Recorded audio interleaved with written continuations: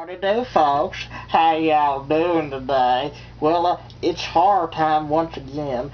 Today I thought I'd dress up like a horror character and talk about some horror movies. Anyway, today let's talk about Wrong Turn. I tell you, this is a great series with mutant-looking cannibal guys that live in the woods. It's kind of like Hills Have Eyes, but it takes place in the woods. You know, Hills Have Eyes takes place in the desert. Well, they're in the woods. And there's two of them. They're actually coming out with three very soon. Wrong Turn 3, Left for Dead. But here's the first two. You got Wrong Turn and Wrong Turn 2, Dead End, unrated. And I think these are both coming to Blu-ray later this year, too. And Part 3 is coming to Blu-ray, too.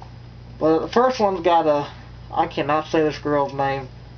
Elizabeth, or Eliz Dushku? What kind of name is that? Dushku?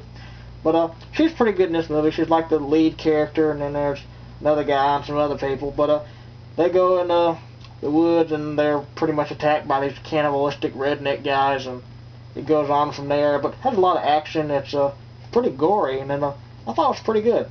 I remember when it came out in theaters, I saw it, I thought it was great. And DVD has some extra features. It's also in full screen and widescreen, so that's pretty neat for those that don't have a widescreen TV yet. But a great movie. If you like Hills Have Eyes, you'll enjoy this one. Lots of fun. Pretty bloody too. And then they came out with a sequel, I believe in I think it was 2007. Wrong Turn 2, Dead End, unrated. This one has I think one of the mutants from the first movie, or redneck cannibalistic mutant, whatever you want to call them. But and there's a bunch of other mutants in this one, and there's a whole dinner scene and everything, and that was pretty crazy.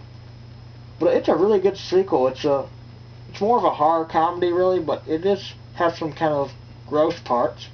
But I like how they had the old guy that played in the first one, the kind of old guy with the rotten teeth that gave him the wrong directions and all that. He plays in this one too. I like how he came back in this one.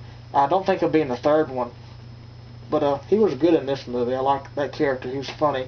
He's evidently the grandpa of all the mutant-looking guys. But these are a lot of fun. Definitely check them out if you like Hills Have Eyes. I'd say they're kind of on the same level, except in the woods. But lots of fun. I'll definitely be checking out Wrong Turn 3, Left for Dead. But y'all have a good day now, and check out those mutants in the woods. They're pretty good. I'll see y'all later. Bye-bye.